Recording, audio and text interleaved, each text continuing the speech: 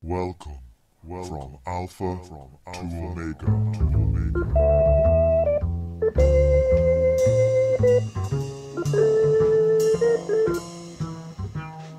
Hello, and welcome to the 22nd episode of From Alpha to Omega.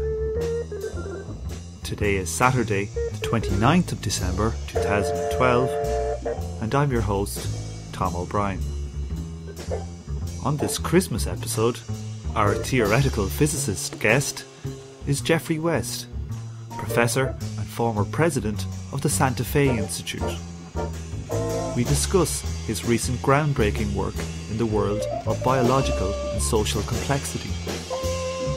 In the past few years, the professor has applied his high-energy atom-smashing physics know-how to the field of biology and came up with some startlingly general results which give us deep insights into all sorts of things, from the life expectancy of a mouse and the efficiency of cities to the very nature of our social systems and their limits.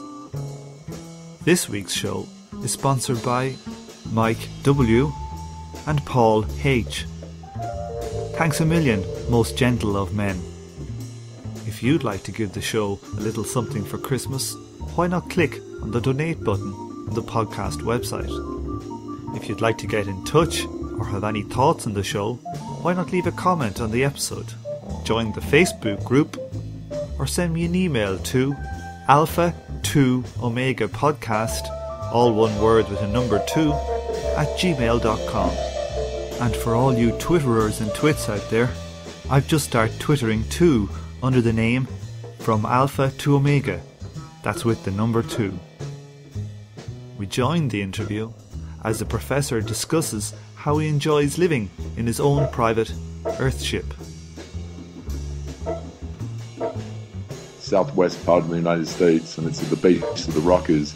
And ironic, it's we just had an enormous storm. We had a large amount of snow, and it got unbelievably cold. But I think the temperature out there, well, in Fahrenheit is all I know, is about 15.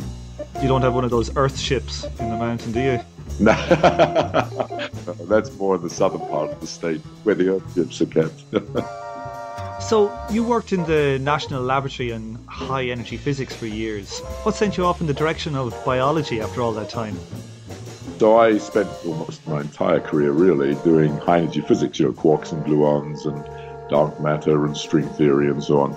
And I ran a significant group at Los Alamos lab. But I was involved in the 90s with this thing called the superconducting supercollider, which was this huge accelerator that had all gone to plan, would have been online now, and would have made, the LHC and CERN look like chicken feed. Maybe my friends at CERN won't like me saying that, but that would have been sort of the case, was the image. Anyway, that was canned in the Clinton administration. It came at a time when there was a lot of rhetoric. The kind of statements that we would hear were, physics was the science of the 19th and 20th centuries, and, biology is the science of the 21st century. And I reacted in a very arrogant and emotional way to that, because I would hear it from, in Washington, and I'd hear it even locally from our people at the lab. And I reacted by saying, well, if biology is to become a real science, meaning that it's sort of quantitative and predictive, it will have to incorporate not only some of the paradigms of physics, but some of the techniques of physics and so on. And, that's what needs to happen. And so, if nothing else, we need physics to get involved in some of those things. So in reaction to that at a personal level, I started thinking about that a little bit, and I got interested in of aging. I was in my 50s at the time and become conscious of the fact that I was, aging, growing old, so to speak. And I became interested in a kind of morbid interest in aging and death. Putting it in terms of science, I translated that into, and this was out of total ignorance. I mean, total ignorance, I would say this, that if biology were a real science, there would not only be a theory of aging and mortality, but more importantly, you ought to be able to calculate why it is that the lifespan of human beings is of the order of 100 years, and not 1,000 years or 1,000,000 years or 10 years. Where in the hell does this number 100 years come from in terms of the molecular dynamics involved in, the molecules of the genes or the molecules of the respiratory complex, which is the little engines that produce our energy and so on. We ought to be able to calculate that number from some fundamental quantities in biology. And so I kind of started thinking about that problem, as a hobby, basically, in the evenings and so on, and when I, was doodling away. And that got me very interested in some fundamental questions in biology because, of course, aging and mortality is a fundamental question. But if you want to understand aging, the process of aging and death, you have to also understand, first of all, what's keeping you alive. And what's keeping you alive is metabolism. And I started learning a little bit about metabolism and so on. And then I came across these extraordinary scaling laws that biologists had unearthed over the last, 60, 70 years. And they were amazing, and maybe we can talk about those in a moment, but they were a quantitative statement about physiological properties and life history events, like birth and death and maturity. They were put in a quantitative form, and they expressed an extraordinary regularity. And seeing some kind of quantitative regularity is like a bell going off for a physicist. So I started concentrating on those, and that got me going on thinking more deeply and more seriously about questions in biology. What are the differences between the type of laws you'd like to get in physics and those in biology? Yes, I think that's also a very good question. Because physics, we have this kind of idealized image that there are these universal principles like Newton's laws or quantum mechanics or relativity or thermodynamics and so forth. But certainly Newton's laws, the kind of Newtonian Cartesian image of science, which still persists, and to a large extent has a great deal of validity to it. And that is, there are these laws, these very succinct laws, from which everything else, all the phenomena around us could be derived.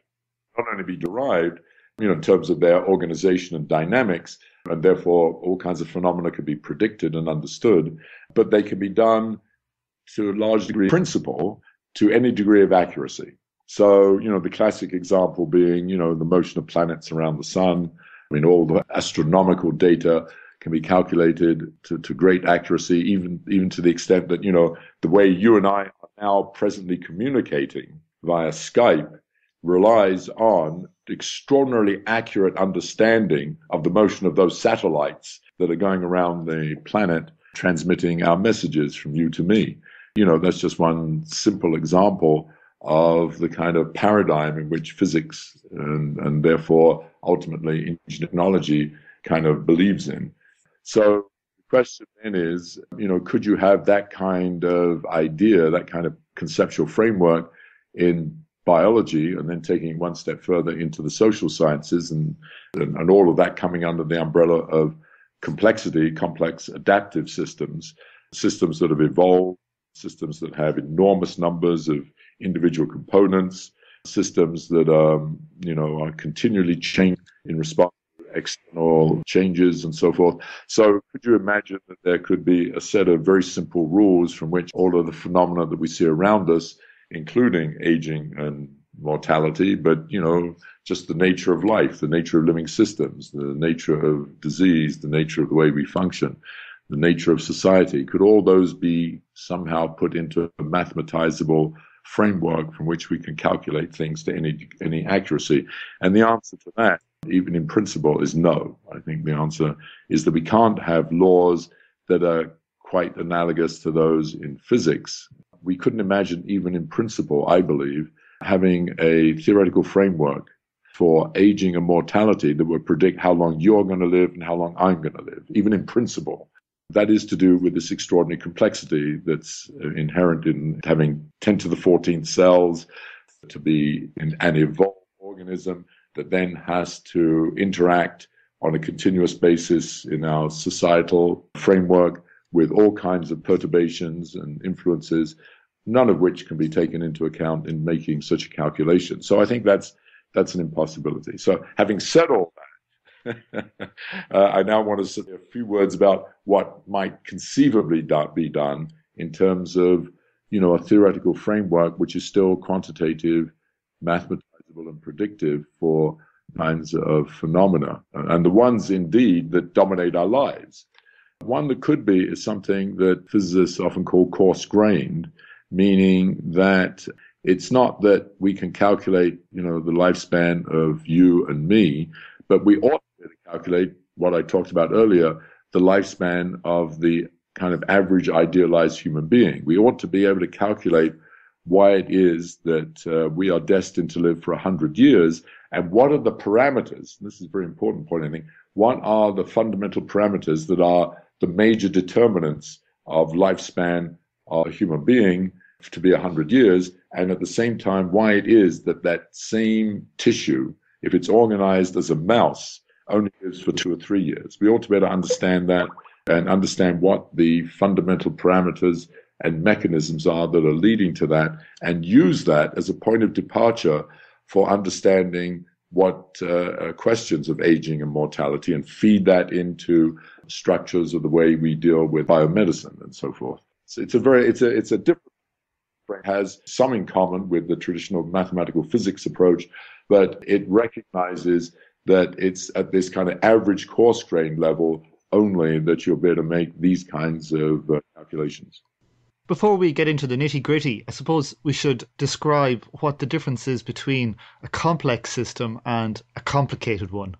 In some ways, it takes off from what I just talked about. A simple system, well, a simple system is one for which there are simple equations, or at least highly parsimonious equations that you can write down that encapsulates, the entire dynamics, organization, and evolution of that system. Like, for example, pretty much the way we think about the solar system. You write down Newton's laws of gravity, Newton's laws of motion, and basically, there's some little small caveats to that, but basically we can determine the motion of satellites and planets to, almost any degree of accuracy.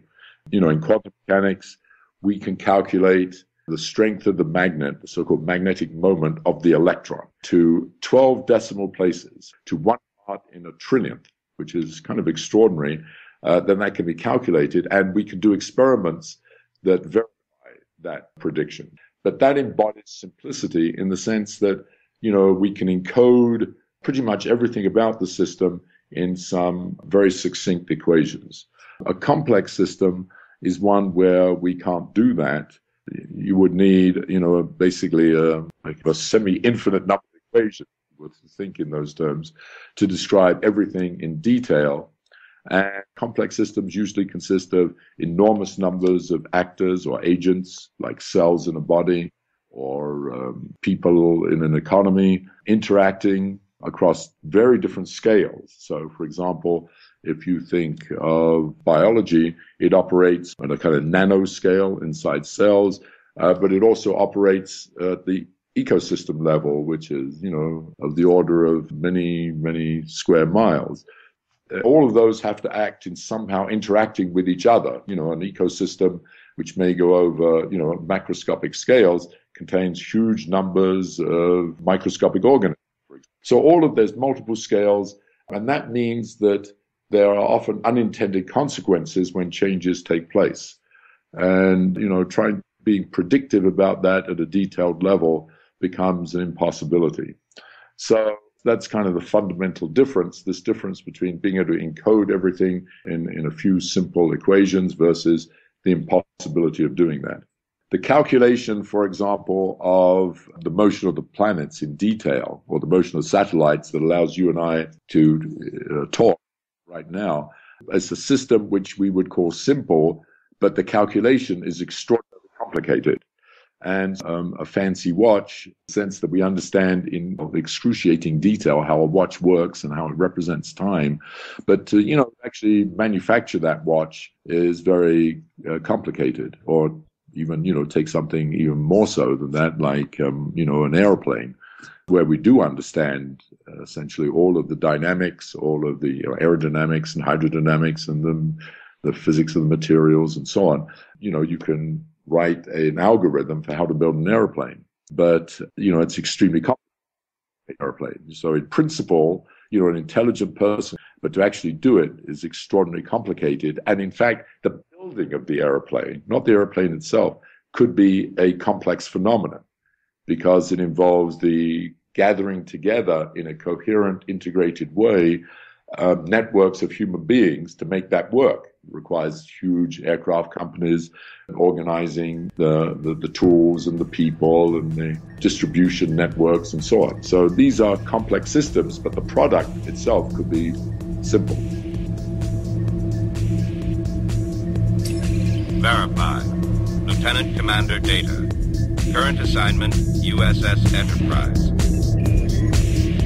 Proceed, Commander. Commander, what are you? An android.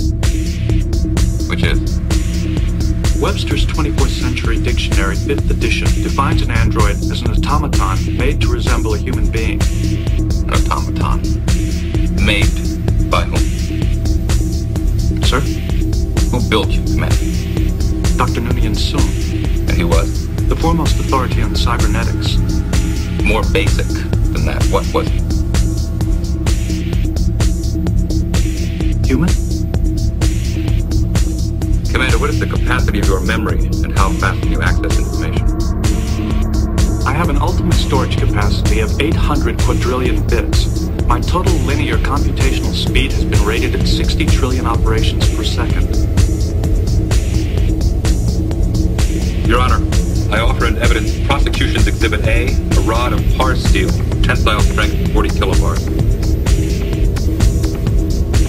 Commander, would you bend that? Objection. There are many life forms possessed mega strength. These issues are not relevant to this hearing. Relevant to this hearing. Relevant to this hearing. Relevant to this hearing.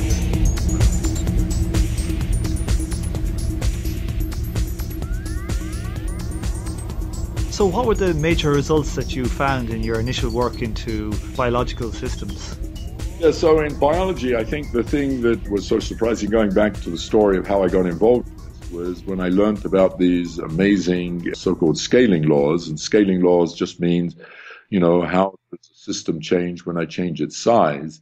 So one of the things that have been discovered a long time ago is the scaling of maybe the most fundamental quantity in all of biology, and that is how much energy is required to keep it alive. So that's called the metabolic rate. So it's how many calories do you eat per day to stay alive? And for us, it's roughly 2,000 food calories. And the question is, how does that change as I go across the entire spectrum of organisms? So work that had been done, let's say 60, 70 years ago, and the name of a man named Max Kleiber is usually associated with it, where he systematically had a bunch of animals, mostly mammals, and discovered that there was an extraordinarily systematic behavior of how the metabolic rate changes as I go across the spectrum of organisms, the spectrum of animals, and he, as a proxy for designating the animals, he just used their weight. So how does the metabolic rate change with weight? And it turns out it's extremely systematic. And just to give you a simple example, if you were to increase the weight of an animal by a factor of 10,000, 1 followed by 4 zeros, 10 to the 4th, you would naively expect that the metabolic rate would increase roughly also by 10,000 because you have 10,000 as many cells as you did before. But in fact, what was discovered is instead of needing 10,000 times as much energy, you only need 1,000 times as much. So an extraordinary savings, an extraordinary so-called economy of scale was being expressed. And this goes across the entire spectrum of animals. And this is, in mathematics, this is expressed as something called a power law.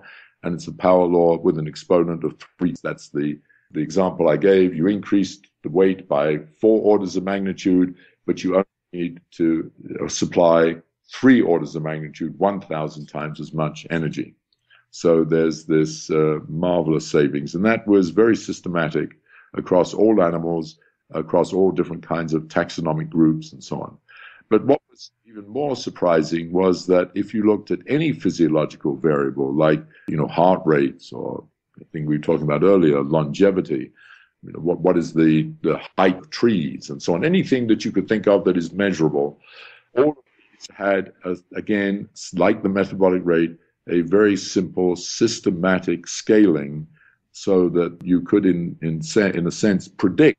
You give me the size of an animal, what its metabolic rate would be, what the length of its aorta would be, how long it would live, how many children it would have, and so on. All roughly speaking in this kind of coarse-grained way. This was kind of extraordinary because we believe that every organism, every subcomponent of the organism, every organ, every cell type, every genome has evolved according to natural selection with its own unique history and its own unique environmental niche.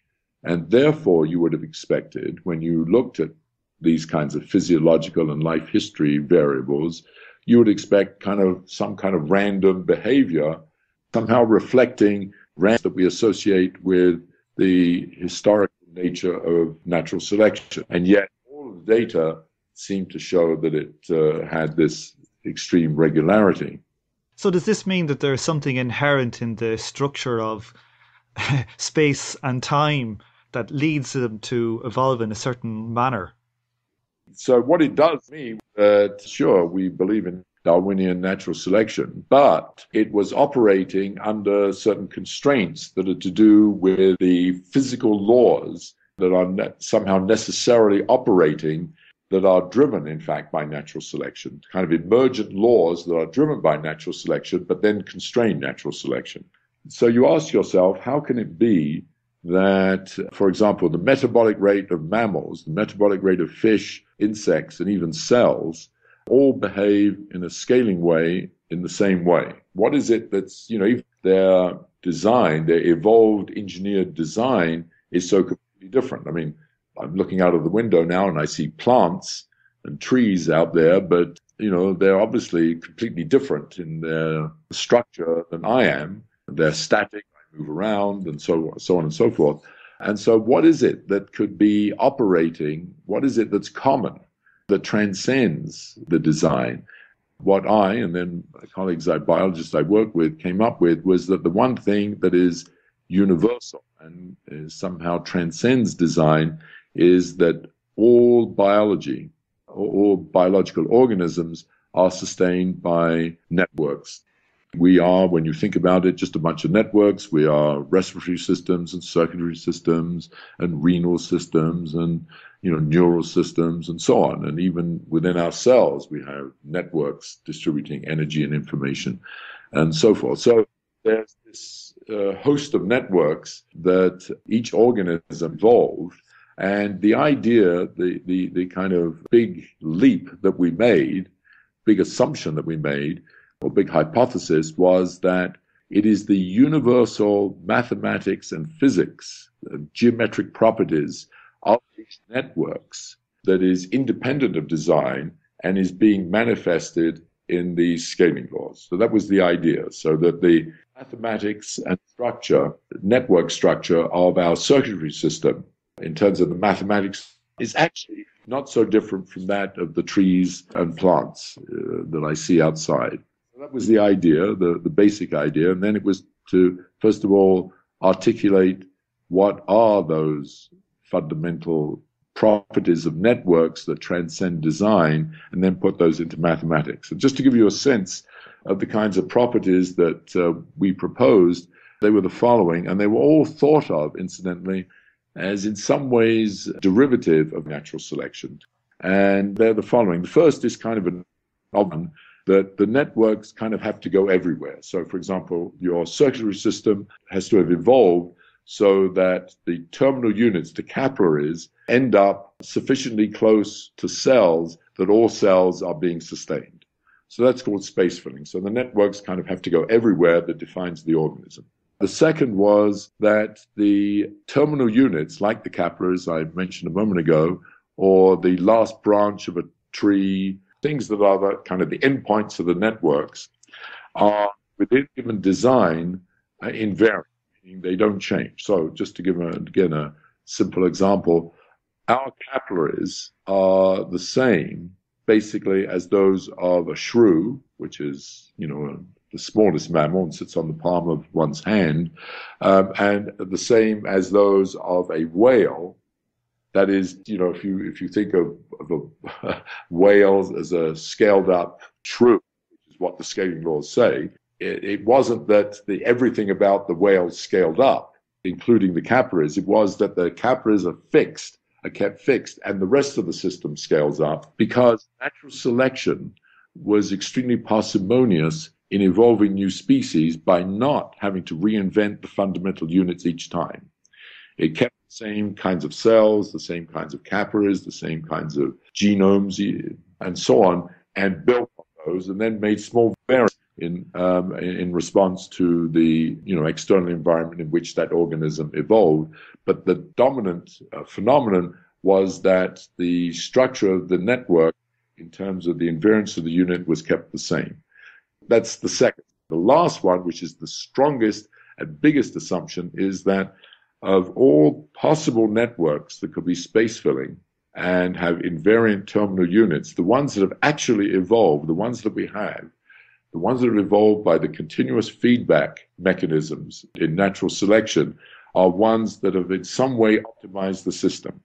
So going back to our example of the circulatory system, the circulatory system that we have, we meaning all mammals, is one that minimizes the amount of energy that we need to put into the system via the pumping of our heart in order to sustain ourselves, in order to pump blood throughout our circulatory system and supply cells with energy and resources. So we have evolved a system that is approximately optimized so that we can minimize the energy needed to sustain ourselves, so that we can maximize the amount of energy we devote to sex and reproduction, which is called Darwinian fitness sometimes. That's the idea. And the idea was to put those ideas, these three kind of assumptions, space filling, invariant terminal units, this kind of minimization of energy or optimization of the system in mathematical terms. And what were the fundamental, say, findings or equations that popped out of this basic structure? When you put all this together, all of these scaling laws came out. And what was amazing was that, in particular, the scaling law for metabolic rate, but the scaling law for, maybe 50 different phenomena, physiological properties of different kinds of organisms, but also for these things like, as I call them, life history events, like, the rate at which you grow, how long it takes to mature, how long you live, how many children you have, and so on. All of these things kind of pop out. And they all have the following property. I mentioned earlier in mathematical terms that the scaling law for metabolic rate increases as mass to the 3/4 power. And that 3/4 was less than 1, which was, in mathematical language, the reason that I said there's an economy of scale. The example I gave, you increase by 10 to the 4th the weight of the organism, but you only have to have 10 cubed, 1,000 times as much energy. So it turns out that kind of phenomenon with this quarter power, this 1/4, dominates all of these scaling laws, is typical of all of these scaling laws, and comes out of this theoretical structure on networks. So, for example, just to give another example of that scaling law, heart rates decrease in mathematical language as mass to the -1/4. The minus means decrease. And what that says is if I increase the weight of the organism, of the mammal, by a factor of 10 to the 4th, 10,000, heart rate decreases by 1 order of magnitude by a factor of 10. And that happens systematically, and that's explained by the mathematics that comes out of the calculations from this network theory. There's also this invariance in the number of heartbeats that different organisms have. One of the things that is kind of intriguing and very whimsical almost is that I just mentioned that heart rate decreases as mass to the 1/4, but it turns out that lifespan, roughly speaking, increases as mass to the +1/4. Defining lifespan and getting daily lifespan is extremely difficult, and there's huge noise in the system, lots of fluctuations around that 1/4 power. But anyway, it increases statistically on the average like approximately 1/4 power. Heart rate decreases as 1/4 power. If you multiply them together, so that the quantity lifespan times heart rate doesn't depend on size. It's the same for all animals. So what is lifespan times heart rate? It's just the number of heartbeats in a lifetime. And so that number, which is approximately 1.5 billion, is pretty much the same for all organisms. Just again, a parenthetic remark.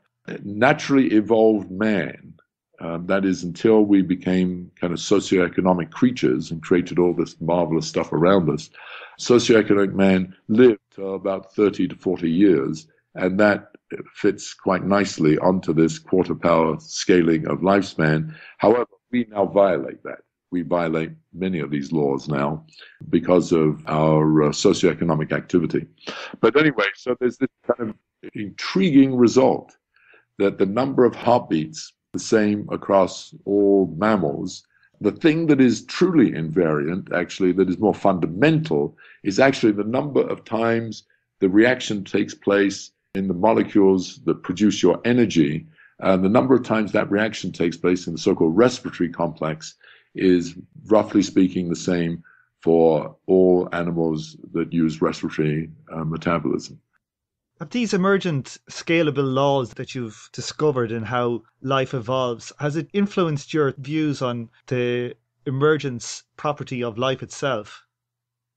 Well, it has to some extent, in the sense that, it does not, this in no way explains anything to do with the origins of life, I would say.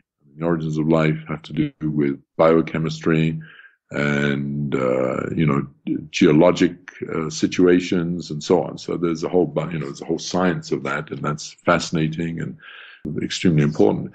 But what this does say, I believe, is that it's hard to imagine life, this kind of complex, extraordinary complex phenomenon, which has evolved by natural selection, not being based on some kind of network structures.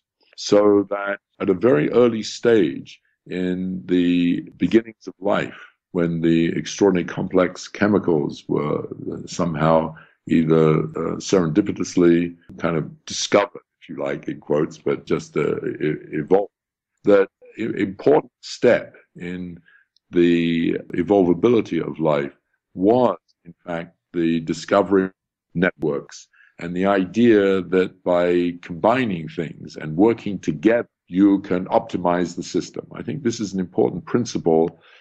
I don't think biologists like this too much. Let me just say another tangential remark. In physics, all of the wonderful stuff that you hear about, beginning with Newton's laws, all the way up through quantum mechanics and relativity and into string theory and into questions about dark matter and the evolvability of the universe and the Big Bang, all of these come from that paradigm, the paradigm that there are, I'll use the word optimization, but it's really minimization principles of some kind. That's the conceptual framework that is used mathematically for deriving the equations that describe all of these, wonderful phenomena about the mechanics of life on Earth, all the way to the evolution of the universe. And so I actually believe that kind of structure that kind of made a little bit fuzzy, if you like, made fuzzy by the complexity of these phenomena, actually is also at work at a fundamental level in biology.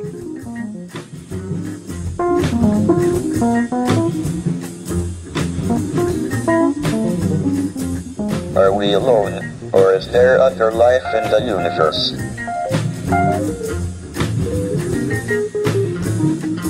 We believe that life arose spontaneously on the Earth, so it must be possible for life to appear on other suitable planets, of which there seem to be a large number in the galaxy. But we don't know how life first appeared.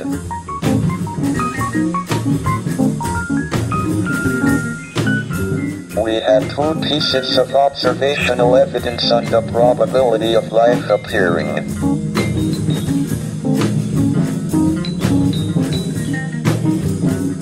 The first is that we have fossils of algae from 3.5 billion years ago.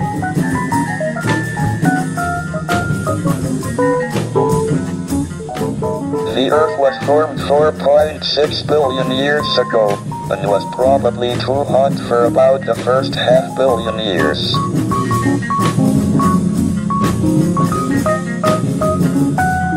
So life appeared on Earth within 500 million years of it being possible, which is short compared to the 10 billion year lifetime of a planet of Earth type.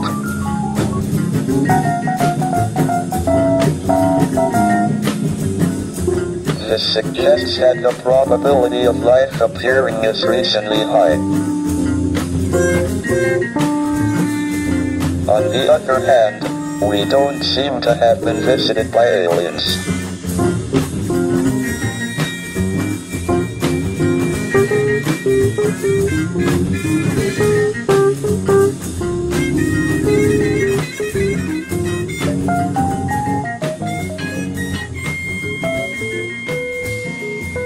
So you've also tried to apply these ideas to social networks and to cities.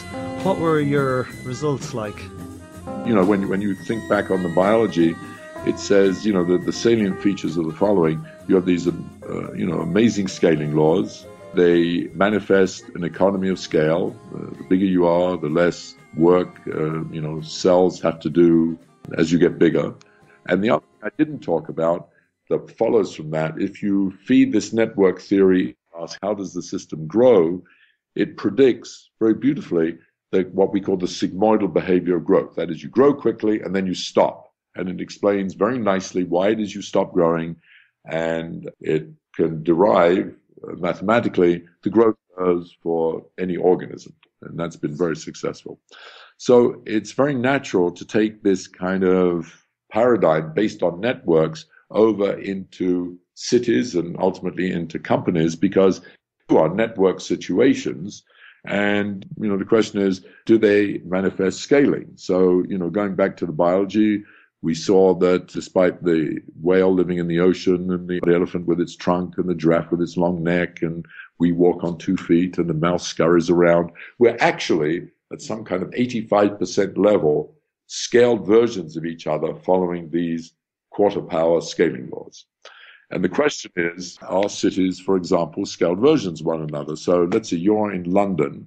I better do the United States because I'm now more familiar with it. But is New York a scaled up Los Angeles, which is a scaled up Chicago, which is a scaled up Sante Fe, which is the small town I live in here? Well, they have different histories, geography, culture, and so forth. But the only way you can tell it is by looking at the data. So a collaboration with colleagues, Luis Betancourt and Jose Lobo in particular, Debbie Strumsky, we started looking at various characteristics of cities, metrics of cities, and asked, do they scale? Using, for the size of a city, population as the proxy for the size of a city.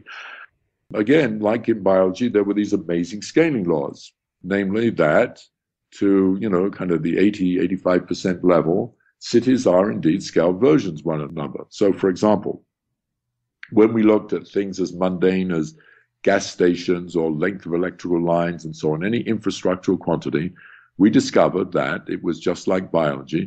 There was an extraordinary economy of scale, meaning that the bigger the city, the less gas stations it needs, the less electrical lines, the less length of all the roads it needs, etc., all to the same degree. And that saving can be expressed in the following way. If I double the size of a city, instead of needing twice the number of gas stations or twice the length of all the roads, I only need 85% more. And that is systematically, whether you go from a city of 50,000 to 100,000 or 5 million to 10 million, or whether you look in the United States, Latin America, China, or Japan, or wherever we've looked. So there was, again, this kind of extraordinary generic behavior of infrastructures looking like biology, expressing an economy of scale, not with the same exponent. Biology, the analogous statement was double the size of an organism. You don't double its metabolic rate. You only need to increase it by 75% approximately. So here it was 85% for cities. So it was a different number, but the phenomenon was the same. But the most interesting thing we discovered was that if you looked at socioeconomic quantities, quantities that have no log in biology, and have only evolved on the planet and conceivably only in the universe in the last 5 to 10,000 years, the interaction between people and the groupings of people, that when you look at those quantities, you also find the scaling. And the kinds of quantities we looked at were things like, wages, things like the number of patents being produced in a city, which is kind of a proxy for its innovation, looked at disease, AIDS cases, flu cases, the number of colleges, whatever. If you looked at it, we found, again, as in the infrastructure, a systematic scaling, and that scaling had the same properties no matter what the metric was we looked at or no matter where we looked. So again, put that into simple English. What we discovered was if you double the size of a city, again, from 50,000 to 100,000, from 1 million to 2 million, or from 10 million to 20 million, what you learned was that you would increase rather than decrease. Now it's increase per capita, the amount of wages, the number of patents produced, number of AIDS cases, the number of police, the amount of crime, etc., etc. All of these, the good, the bad, and the ugly, all increased by approximately 15%. So there was this kind of value added every time you doubled the size of a city. And at the same time, when you double the size of the city, as I said a moment ago, you save 15% on infrastructure. So that this gives a kind of a macroscopic view as to why, what is driving, to some extent, the growth of cities, and why, if you put it in simple language, big cities aren't that good at the individual level. At least people perceive them that way. They get, more wages. There's a greater buzz in the city. There's more activity.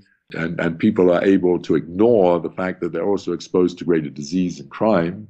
But it's the good thing that they see and attracts them to the city. And at a collective level, we save on infrastructure the bigger the city. What is the effect then of this super exponential growth with respect to the economy and the environment? Well, first let me say, before answering that, I want to put that into a perspective and ask the question, how could it be that scaling of cities in Japan is the same as it is in the United States, as it is, say, in Chile, which is what the data shows? I mean, what is it that's the same, even though these systems have not interacted with each other? So what is it that is common across all of them? Well, what is common across all of them is people. Cities are people. And I think this is one of the most important points to really recognize, is the cities are not actually the buildings and the roads and all the infrastructure. They really are people, and those buildings and the infrastructure are really manifestations of the interaction among people. And the commonality that we see represented by these scaling laws is a manifestation of the universality of interaction among human beings, the social networks of human beings, the way we interact as human beings, and the way we kind of cluster as human beings, whether it's in families or jobs and so on. And those are kind of, I'll use the word universal, meaning that we see that phenomenon across the planet. People are basically the same. Human beings are the same, whether they're in China, Albania, or the United Kingdom. And that is being manifested in these scaling laws. And so one of the things that was ongoing research is to take in biology, it was the mathematics and geometry of the network structures of the physiology, if you like, that gave rise to the scaling laws, and this kind of commonality stretching across all organisms, from cells to ecosystems. In cities, we believe it is social networks and the mathematics of the social networks. And this is what makes it very challenging. And the fact that that is a kind of a virtual social network, because it's not a physical network, but that is grounded literally on the two-dimensional space that we live in, which is our cities. And so there's two networks at work here, which makes it more complicated, but it is the mathematics of those networks and their integration that is giving rise to these scaling laws. And understanding what are the parameters that give rise to this 15% is a critical challenge, which we are actively working on. Now, what is the implications of these kind of what we call superlinear behavior? You get increasing returns to scale the bigger you are. What are the implications of that for growth? And just to repeat what I said earlier about biology, in biology, what we discovered was the so-called sublinear behavior, that 3/4 power, for example, for metabolic rate, which being less than 1, gave rise to sigmoidal growth that increases rapidly but then stops. And of course, in our modern system that we've evolved, especially in the last couple of hundred years, the kind of free market capitalist system that we have to have continuous open-ended growth, and that's what we've had in the last couple of hundred years. So how does this fit into this picture? Well, it turns out if you take that superlinear scaling of socioeconomic quantities and you feed it into the growth equations, it in fact gives rise to open-ended growth. So it's very satisfying, it's very consistent, the theory, and it says that these systems, cities and socioeconomic systems in general, have to be growing at an exponential or faster than exponential rate. And that's very good. That's good, and that's very satisfying. However, it has, unfortunately, a kind of fatal flaw in it, if you believe the mathematics, and that is, the mathematics says that there's something that we technically call a finite time singularity. It says, in simple language, is that the quantity that you're looking at may be growing faster than exponential, but at some stage, in a finite time, it will become infinite, which is impossible. And what it says is that at some stage on that trajectory of growth, you run out of resources, whatever it is that's driving the system. It could be just energy, it could even be ideas, but something which has been driving that system runs out, and the theory tells you that what happens is the system stagnates and then collapses. And of course, we want to avoid that, and we have avoided it.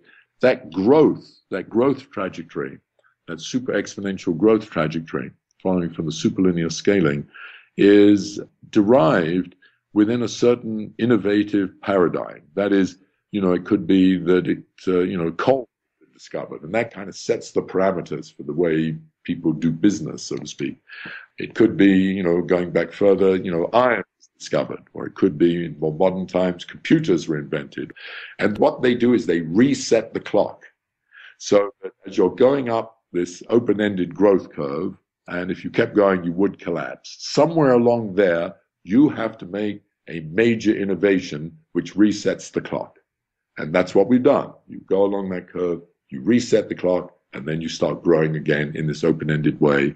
You would collapse, but you have to make another innovation and reset the clock. So there's a kind of theorem that you could state, and that is, in order to maintain open-ended growth, you have to have continuous cycles of innovation. And that, I think, is what most people believe and what we have seen and what economists believe and so on. However, going back to the theoretical framework, it has other fatal flaws. First one is that I said in biology, and I didn't emphasize this enough, that the bigger you are, the sublinear behavior of biology implies that the pace of life decreases with size. So I gave examples of heart rate. Heart rate decreases the bigger you are. The general pace of life decreases. You live long and so on. So everything kind of slows down. Just think, in your head of an elephant, the kind of ponderous behavior of an elephant versus the scurrying of a mouse. And that all follows from the network properties. If you then go over to social networks, where you have this superlinear scaling, it turns out that implies that the pace of life increases with size. So life gets faster. All the evidence that we've gathered indicates that life in bigger cities is faster than in smaller cities, even to the extent that walking is faster in larger cities. So going up one of these growth curves means that as you go up, life is getting faster and faster. But then if you want to have continuous open-ended growth, I said earlier that you have to have a major innovation, and that you have to have this major innovation in a systematic way. And what the theory says is not only as you go up the curve does life get faster, but you have to innovate faster. So there's kind of a double acceleration going on here. And it's as if the image I like to give of this as a metaphor is that, you're living life on, each one of us is living life, so to speak, on an accelerating treadmill. It's getting faster and faster. But that at some stage, you have to jump to another treadmill, otherwise the system would collapse. You have to jump to another treadmill which is itself going faster and faster, and you have to make these jumps faster and faster.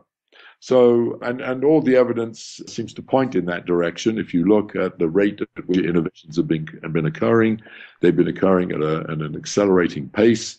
The time to go from, computers to IT was maybe 25 years, but, it took thousands of years to go from stone to iron, for example.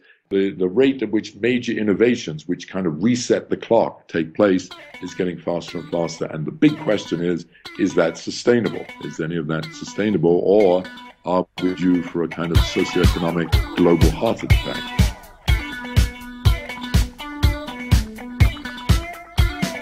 Danger, danger, high voltage, when we touch, when we kiss.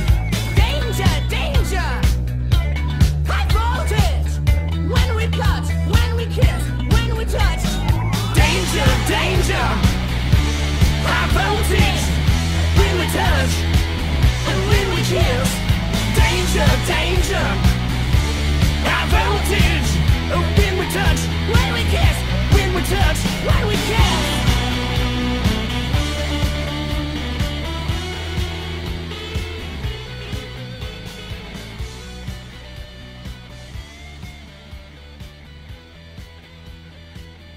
In social relations, we can look at wealth in some form as maybe a peacocking of social status, a way to increase your chances of getting an extra mate or two or three or four. We also have money in the last few thousand years, which is kind of a concentrated form of wealth that allows us to express this social status in nearly an infinite way. If you were a hunter-gatherer, you wouldn't be able to command the wealth of maybe Bill Gates or Warren Buffett. Does this mean that we have really fundamentally to re-engineer things to do with our economic, political and monetary systems to stop us perhaps from not being able to make this jump onto the next treadmill? This is obviously speculation, clearly. But I must say, it's hard to, this work, even though it's a crude, coarse-grained level, nevertheless capturing a lot of the essential features of what's been happening, and you extrapolate into the future, this system is not sustainable because you have to make these major innovations faster and faster. And eventually, you could take it reductio ad absurdum. You have every year, you have to make the equivalent to an IT revolution, which is kind of crazy. So now going to your question, and associated with that growth, of course, is I live probably, at a higher lifestyle than the richest people in medieval times, right? I mean, it's extraordinary. So everything has moved up so that the Bill Gates and the Warren Buffetts and so on are now obscenely rich, so to speak. And that's just part of this continuous super exponential behavior. Now, if we are to avoid what looks like an unsustainable situation, you somehow change the growth, the idea of growth, what growth is. What is growth? At the moment, it's defined in terms of purely socioeconomic, well, not socioeconomic, economic terms it's defined as, not socioeconomic. And what we need to do maybe is to change it into socioeconomic terms, and that is define growth in a different way that is to do more with quality of life and so forth. And it requires some kind of revolutionary behavior, it seems to me, in terms of what we decide, what it is that we each of us as an individual needs. I mean, Bill Gates would be the first to admit he does not need $60 billion. But nevertheless, he has $60 billion, and he gives away, a large amount of money on the scale of you and me, but of course it's small on the scale of $60 billion. So he's still within that paradigm that, $60 billion clearly at some level means a lot to him. I'm not being pejorative about Bill Gates. We're all like that. I mean, I have a large house here. I have more cars than I need, et cetera, et cetera. So this needs to change. This dramatically needs to change, because it's hard not to see that a lot of this, if you ask yourself, what is the fundamental principle that's driving this? It's hard not to see it at some level as individual greed, that each person wants more. And the problem that we're facing in the world is that, which we haven't talked about, is there are 7 billion people on the planet. And roughly speaking, each one of those 7 billion in one way or another, wants to live like you and I live in a developed country. And in the next 20 to 30 years, 2 to 3 billion more of these people are coming on board. That's very hard to see how that's going to be accommodated without some dramatic revolutionary change. And just to put it into numbers, as biological organisms, we evolved with a metabolic rate, with a basal metabolic rate, that is just how much energy do you need to stay alive, of about 100 watts. That's all we take to keep alive. That's, we're a light bulb, basically. If you add in all of our activity, the equivalent to hunting and gathering, we as evolved biological organisms, before we became socioeconomic, required about between 200 and 300 watts. If you ask today what a person in the United States requires to stay alive in the style to which he or she has grown accustomed, with cars and electricity and, going to the movies and IT equipment and so on, all of that adds up to about 11,000 watts instead of 200 to 300 watts. You can turn this around and ask yourself, how big an animal are we actually acting as when we're using 11,000 watts? And that is an animal weighing 30,000 kilograms, which is equivalent to about a dozen elephants. It's pretty much the same across the developed world.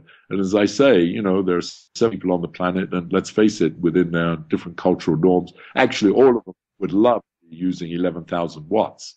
And with 2 to 3 billion coming on board quite soon, each one of them wanting 2 to 3 billion watts, it's very hard to see how that is sustainable without some extraordinary dramatic change. A previous guest, Professor Gregory Chaitin, a mathematician, has also done some very good new work on the mathematical side of the power of evolution. And he was particularly pleased, he said to me, because he was very surprised to get such great results towards the end of his career. How does it feel yourself to be one of the few scientists to do this? That's an interesting question. Yes, no, it is interesting. I spent most of my career doing, fundamental questions in physics, which are about as distant from this as you can imagine. The quarks and gluons, as I say, and string theory and dark matter. And in the last 15 years, I, in a certain accidental way, migrated into these kinds of questions. And I must say, I feel extraordinarily lucky and fortunate and thrilled that maybe I was primed for it in some way. I don't know. But anyway, got me into this work because it's been extraordinarily rewarding and absolutely fascinating, and into all kinds of other deep fundamental questions, which I actually believe are part of, physics and mathematics. One of my frustrations is that I would like to see more physicists and mathematicians embrace it. I'd like to see much more dialogue between physicists, mathematicians, and traditional economists and social sciences. I think there's, there has been some in the past, but I think the time now is not only fruitful, but there's a certain urgency, because it's clear that, our understanding of economics and social behavior is still very crude. And it's not that physics and mathematics are going to solve the problems. It's simply bringing a new lens to look at some of traditional problems, and maybe out of that we could forge bigger picture, deeper view of some of the issues that we're facing. So, like Chaitin, I'm thrilled and delighted and extraordinarily fortunate that it is, that I wandered into this work. Well, thanks very much for coming on the show today, Professor West. Well, it's a pleasure, Tom. Appreciate it. Before we go, I must say you've got a great voice. When I hear it, every time I think it's Sean Connery. Oh my God! I must say, I'm so embarrassed by it when people say things like this. I somehow repress it. The last 20 years of my life, more and more people have talked to me about my voice, and I feel like maybe I missed out on something. Well, there's still time yet. You've counted your heartbeats. Right, exactly. Not many. We have all the time in the world, time enough for life to unfold all the precious things love has in store. We have all. On this episode, You heard the theme tune, The Order of the Pharaonic Jesters, by Sun Ra and his orchestra, and Commander Data on trial for his life in the Star Trek Next Generation episode The Measure of a Man, to the tune of Richie Hawtin's The Tunnel and Julian H. Mulder's Fragments. Every step of the way. You also heard Professor Stephen Hawking pondering the evolution of life, accompanied by Sun Ra playing the twin stars of Thence, and Electric 6 warning us of the dangers of high voltage. We have all the time. You are now listening to a very laid-back Louis Armstrong singing We Have All the Time in the World. Nothing more, nothing less. I'd like to thank Professor West again for his time and effort, especially since he took the time to talk to us while he was still recovering from a bad bout of flu. Many thanks, Professor. And thank you for listening. I hope you join me for the next episode of From Alpha to Omega.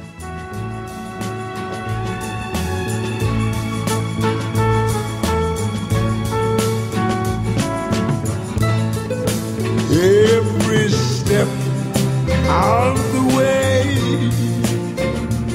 will find us with the kiss of the world far behind us. Yes, we have all the time in the world.